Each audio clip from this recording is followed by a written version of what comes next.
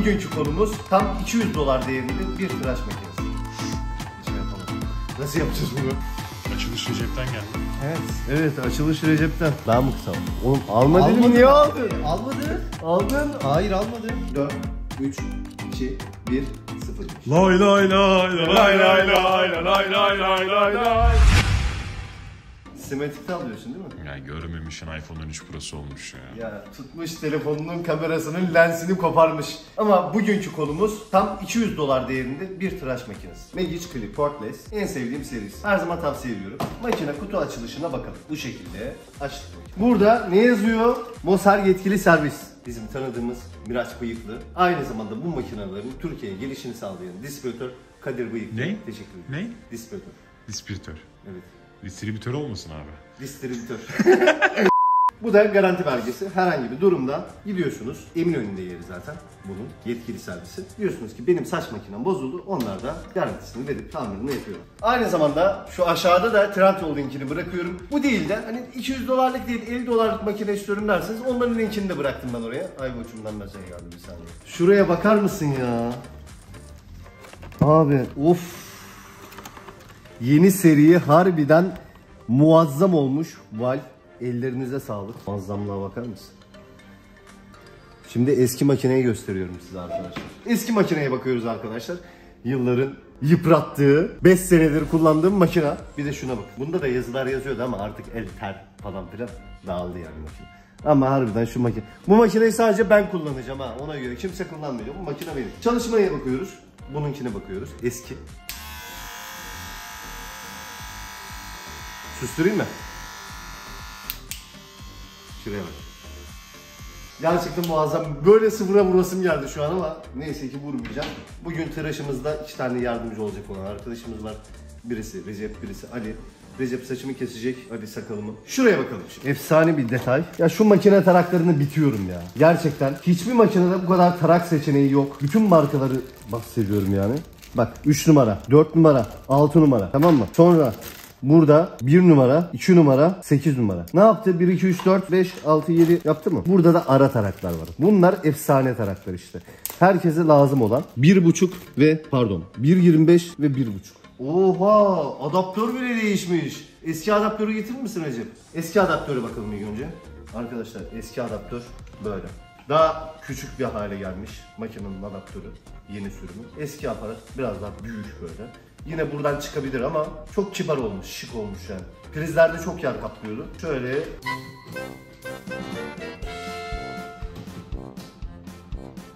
Şey yapsana ben. Bir şey yapamam. Nasıl yapacağız bunu? Cahilim ya, dur. Şöyle. O. Evet, böyle. Bakalım başka kutuda nelerimiz varmış. Makine yağı. Bu yağlama için de bu arada yeni bir video yapacağım. Tamam bu yağ çok güzel ama ayrıyetten suyun üstünde kayan yağlar var. Onun da videosunu isterseniz onu da yapacağım. Makineyi üstüne koyuyorsunuz böyle. İçindeki bütün pislikleri çıkarıyor. Burada da bir tarak var. Yine Wahl'in tarağı. Çok muazzam bir tarak. Çok kullanırım bunu. Onu kullanmazsın. Senin özel tarakların var. Onu ben şey yapayım abi. Saçmalama, hayır. O çok güzel bir tarak. Bak burada bile var. Kullanmayı mı yapıyorum bunu? Evet, tarağımı alayım. Tarağımı alayım. Tarak bile muazzam ya. Arkadaşlar eski tarakla yeni tarak arasındaki parlaklığa bakar mısınız? Eski çünkü ondan dolayı parlaması normal. Evet, artık yavaş yavaş tıraşımıza geçelim. Son olarak şunu gösteriyorum. Bu ne arkadaşlar? Bunu taktığınız zaman makine almaz. Koruması yani. Anladın mı? Bu önemli bilgiyi de öğrendik. Evet, artık yavaş yavaş huzurlarınızda Recep'i çağırıyoruz. Gel Recep. Çok dağıldım. Bana yeni bir şeyler yap. Ama yeni tıraş makinesiyle yap, tamam mı? Tamam. Çok değişmek istiyorum. Beni böyle değiştir. Tamam. Fevkalade bir insan olmak istiyorum. Seni yeniden yaratacağız. Öyle Tövbe bismillah. Tövbe. Yeniden böyle doğmuş gibi. Yeniden doğmuş gibi. Evet. Evet arkadaşlar, tıraşımıza geçelim. Furkan abiyi şimdi tıraş edeceğiz. Yıkamamız lazım ilk önce saçı. Tamam, yıkayalım. Geri yıkamayı alalım. Geri yıkamayı alalım. Evet. Tamam. Geri yıkamayı alalım. Şöyle. Pardon. Süslüyüm ben, süslü. Böyle yıkayalım, evet. Kadınlar çok rahat ya.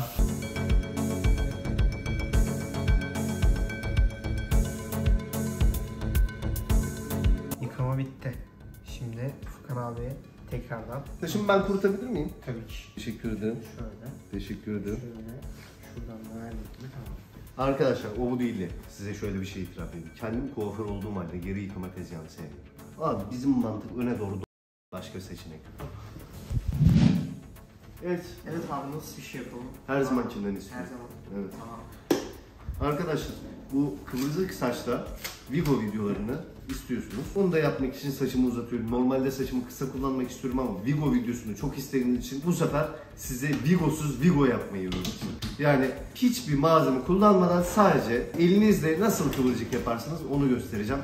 Ama saçımın biraz uzaması lazım. Bunun için ilk önce yanları kestiriyorum ki çok fazla sırıtmasın. Bu arada yeni dükkanımız tam olarak bitmedi ama şu an birkaç halini görüyorsunuz. Zeminler değişti vesaire. Duvarlar boyandı. Tezgahlarımız biraz değişti. Tadilat videosu da geliyor. Bunun da çok azı kaldı. Ama tam bitmeden tam halini paylaşmak istemedim. Bütün detaylarıyla bunu da paylaşacağız size.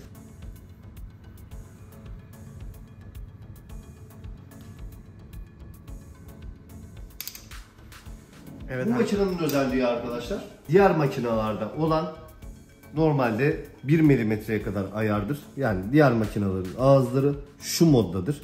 Bu makinede 0.5 yani 0'ın 0.5 milim üstü oluyor. Bu şekilde 1 numaraya kadar kullanabiliyorsunuz yani. Şöyle yarım, şöyle 0.5, şöyle 0.25'e kadar iner. Açılış Recep'ten geldi.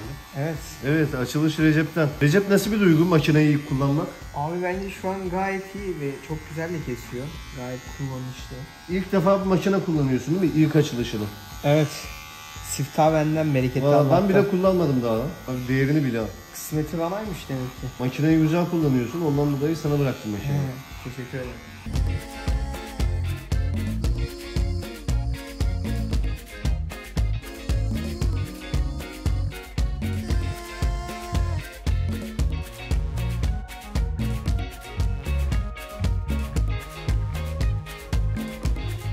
Nasıl? Mutlu musun? İlk defa 13 Pro'ya şeklinde diyorsun. Benim kameram kat kat daha güzel. Evet, 13 Pro'da bazı sıkıntılar var arkadaşlar. Netlik kaçıyor. Netlik ama kaçıyor. Şeyde çok iyi yani yüz tanımayı yüzü direkt algılıyor. Evet. Arkayı flu yapıyor. Ama yakına gelince sıçıyor. Yüzde yakına gelince de sıçmıyor. Mesela arka planda çekimlerde net, güzel. Ha. Ama mesela şu an senden ayrılıp makine gitmek istediğimde kameranın içinin herhangi bir yerinde bir insan yüzü olmaması lazım. Mesela insan yüzü, çenesi bile gözüktüğü zaman bir şeyi netlemeye çalıştığınızda Direkt oraya insana vuruyor. odaklanıyor. Direkt insana odaklanıyor. O biraz kötü. Bunun yanına 13 Pro ile çekildiği bari de bırakayım mı var?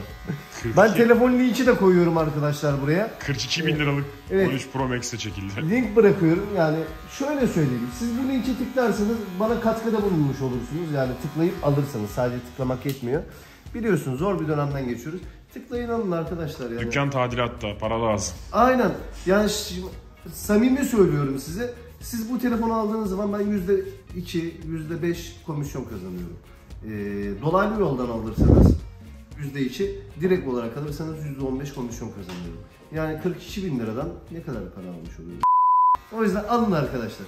Alın, kazanalım ya. Birlikte yiyelim. Recep nasıl makine?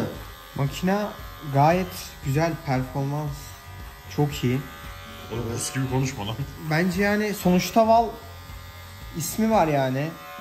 Güzel bir makine. Şu an kesiyorum, hiçbir sıkıntı yok. Eski makineyle arasında fark var mı?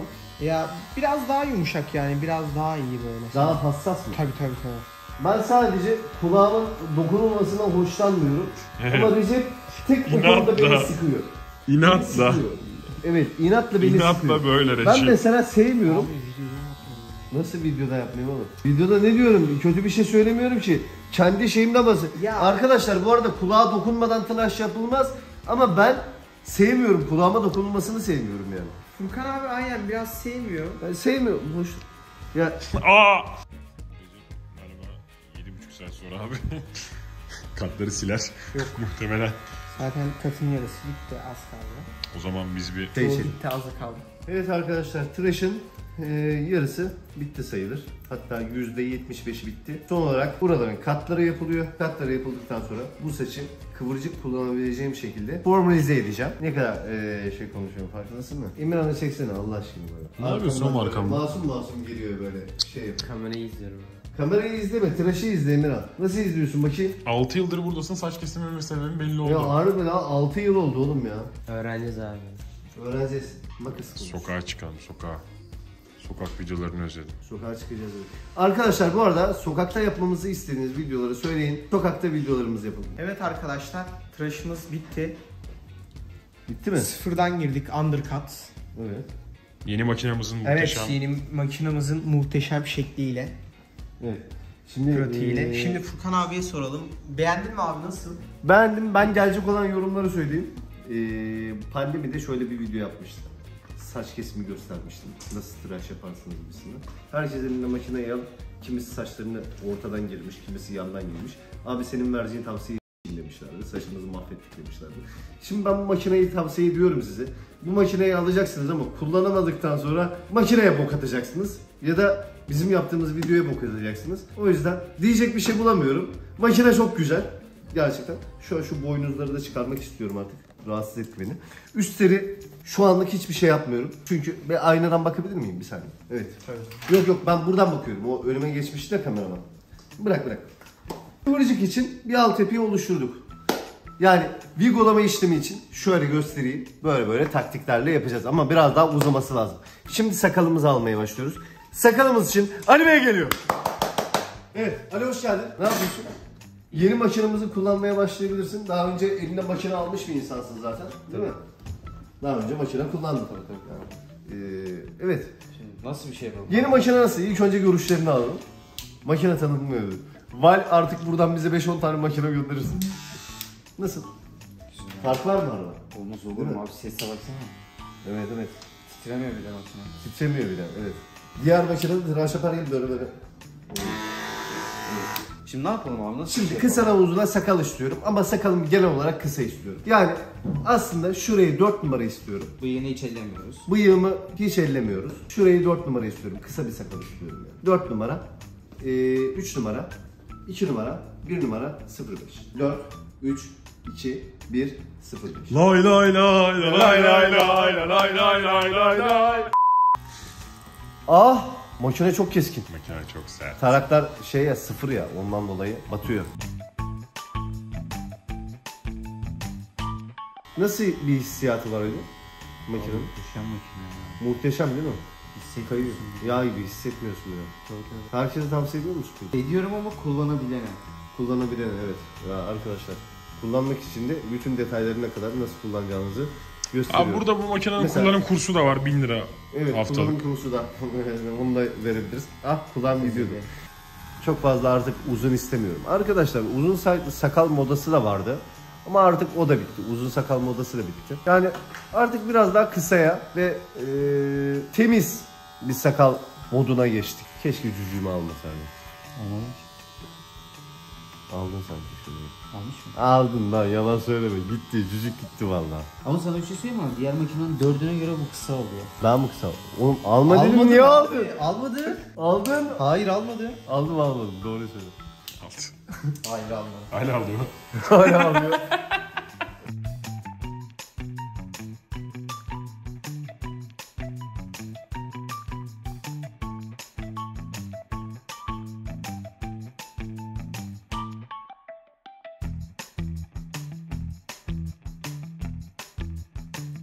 Çok sıkıldım artık. Benim de işim bitti abi. Oh süper, tam zamanında. Evet, bittiyse o zaman sıradaki elemana geçelim. Emirhan, buyur. Emirhan! Emirhan saç yıkama uzmanı. 10 numara saç çıkar. Evet. Emirhan böyle şov şeklinde hareketler falan bekliyorum. Fırçayı at bakayım, çevirerek tut bakayım yapalım. Of. Neler. Emirhan, senin makine hakkında, gerçi senin deneyimin yok, daha küçüksün sen. Biraz büyüdükten sonra makine hakkında deneyimini sen de yaparsın. Evet Emirhan, bak saçımı da kimseye yıkatmam bak. Harbi diyorum, hiç sevmem. Hızlı yıka, hiç sevmediğim şey yavaş yıkanması, tamam mı? Çok hızlı yıkaman lazım. Tamam mı? Tamam. Bas. Soğuk. Bas senin abi. Tamam.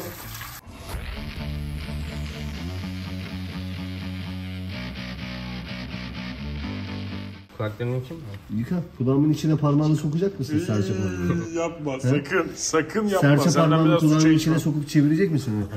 Şöyle şu hareketi yapacak mısın? Yapayım mı abi? Hayır. Evet. Evet. Serçe parmağımı kulağımın içine sok, o hareketi yap. Evet. Ha? Allah seni kahretsin.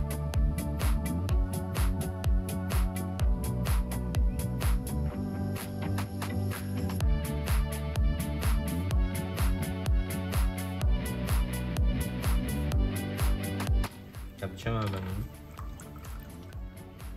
Ümran havluyu al bakayım, yeri nasıl alıyorsun?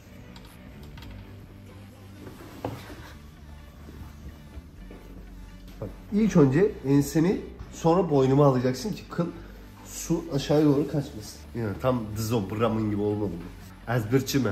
Biliyor musun ezberçimenin ne olduğunu? Ha? Recep, Ezberçime, parin abi deme. Açın bir parça ekmek ver demek. Diyarbakır'da kapıyı Şişesi, çalıp tabii. ezberçime dediğin Bak zaman böyle çalıyorsun, kim o diyorlar. Diyorsun ki ezberçimim, direkt kapıyı açıyorlar.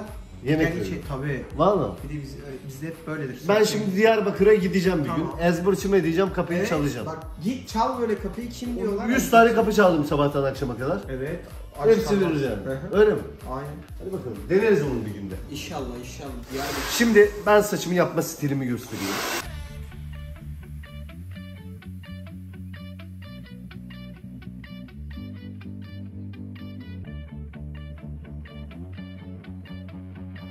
Koluma saçın öncesini gösteriyorum. Bunun videosunu yapacağım ama önce bir detayını göstereyim. Nasıl yapacağımıza dair. Saçı kuruturken tamamen düz değil, tamamen karışık şekilde kurutuyorum.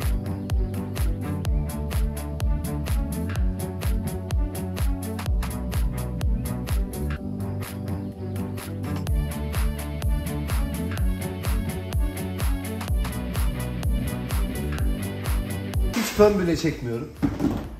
Bir parça laks alıyoruz elimize. Pardon, kullanabilirsiniz. İyice yediriyoruz elimizde. Bütün bilgileri verdik ya bu videoda. Vigo yapmadan Vigo nasıl yapılır?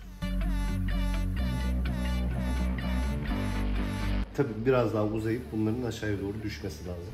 O yüzden bu Vigo'luk bir saç değil aslında. Ama Vigo'luğa yakın bir saç. Evet, maşallah güzel oldu. Sizce nasıl oldu? Maşallah. Sence nasıl oldu? Çok güzel oldu. Yanağından sıkalım. Sence nasıl oldu? maşallah. Çok iyisiniz hocam. Harbi mi diyorsun? Çok teşekkür ederim. Sence nasıl oldu? Maşallah. Maşallah. Tamam, o zaman bu saçın da sonuna geldik. Şu anlık böyle. Kendinize iyi bakın. Yeni makinalarda, yeni videolarda ve yeni linklerde buluşmak üzere. Biliyorsunuz link bizim yaşam kaynağımız. Kanala abone olmayı, videoyu beğenmeyi ve yorum yapmayı unutmayın.